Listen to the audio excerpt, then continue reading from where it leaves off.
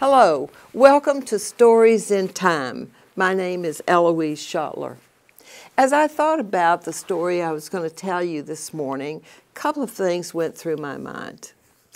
I have been actually concentrating since June the 1st on writing memoir.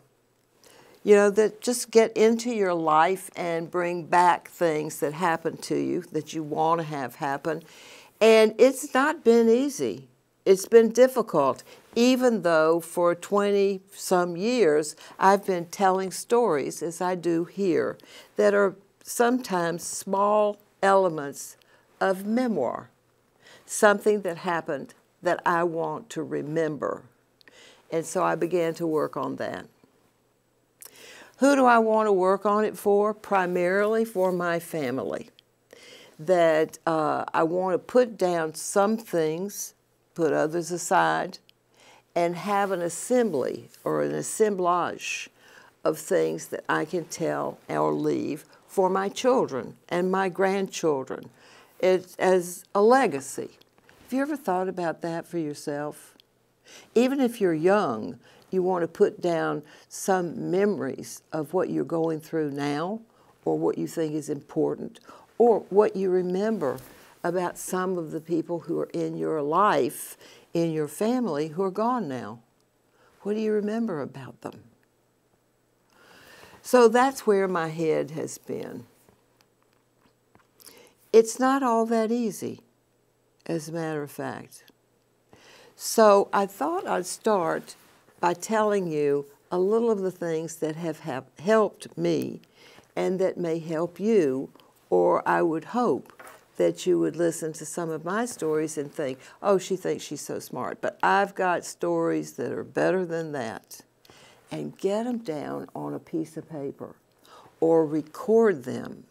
Have you ever looked at your iPhone, if you have one, and there's a voice memos on there or settings to record, and you just talk it in and keep it?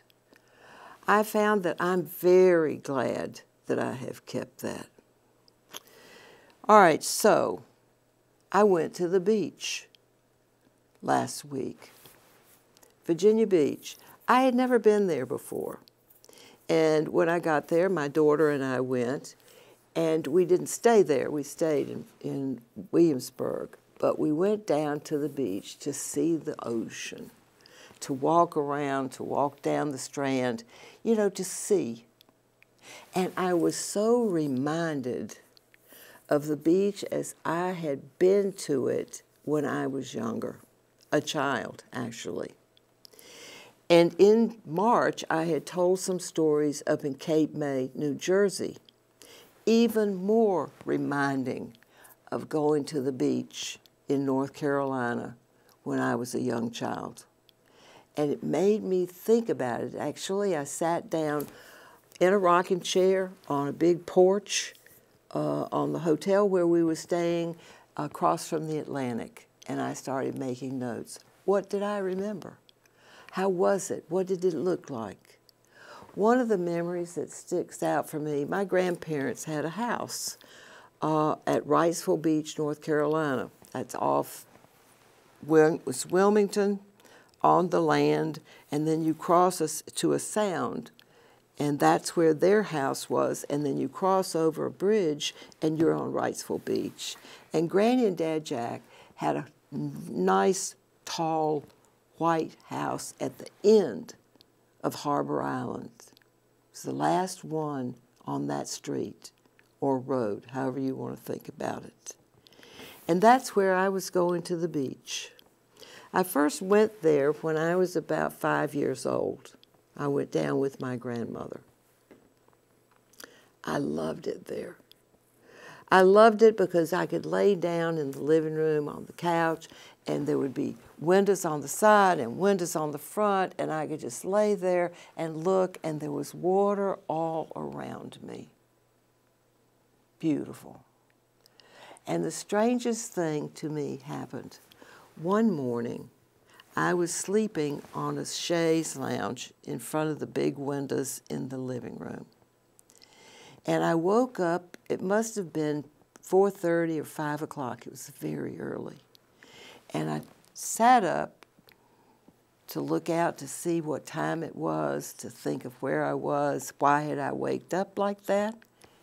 And I looked out the window, and the sun was coming up on the sound right in front of our house. And I looked at it, and as the sun came up, smaller and bigger and then brighter, and it looked like diamonds all on the top of that water. It was shining. There were diamonds, diamonds on the water. I never forgot the way that that looked that morning. I liked that. It was magic. It was like in my books. There was a magic look to that water. And that's what I'm hoping to catch again.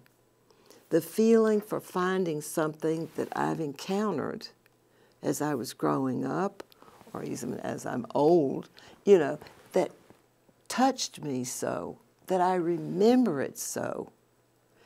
And to me, that's part of memoir. You remember. You remember.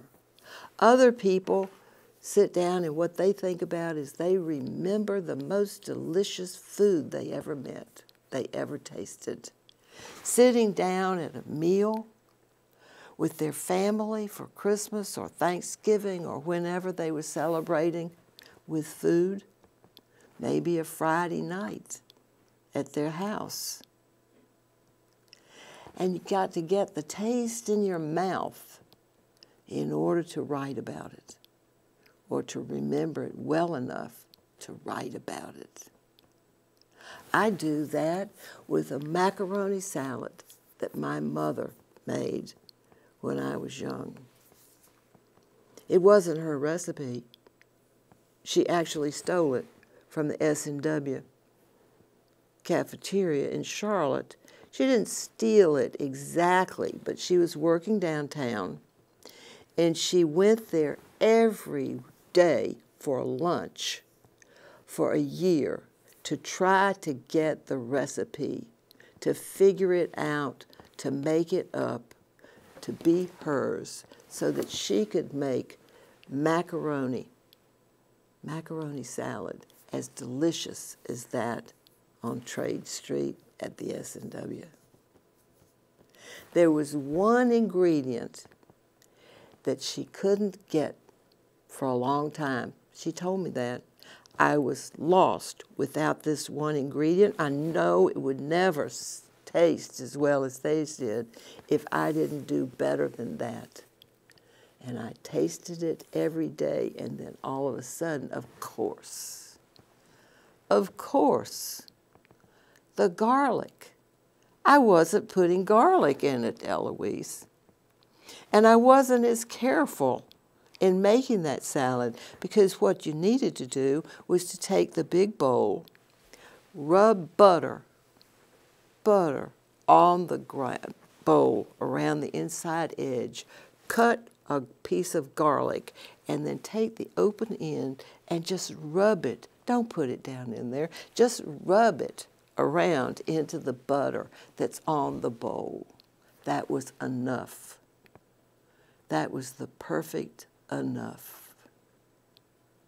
Actually, I didn't say anything to her, but I thought that the magic in that salad was green olives with pimento stuffed in the inside, a little onion, and those olives.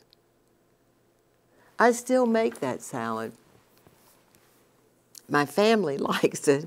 I have people that ask me to bring it to a potluck, you know, but only half of them will eat it. I don't care. I eat what they don't eat.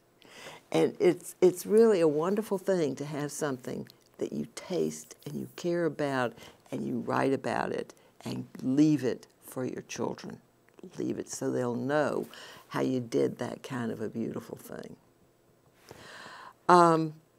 So that's what I'm doing with memoir, and putting it into story, remembering the details that I can, how the room looked, how the room smelled, how the kitchen smelled. I watched my grandmother make cakes, not out of a box, just out of a bowl. And I don't do that myself. I have made cakes, but they came out of a box. But I remember watching her and seeing how cakes used to be made. Used to be made. Thank you for listening. I hope you'll get a clue from this, or maybe you'll just get an idea that you would like to leave a special story for your family, for your children and grandchildren and great-grandchildren, the way things are going. Take care. Thank you for coming.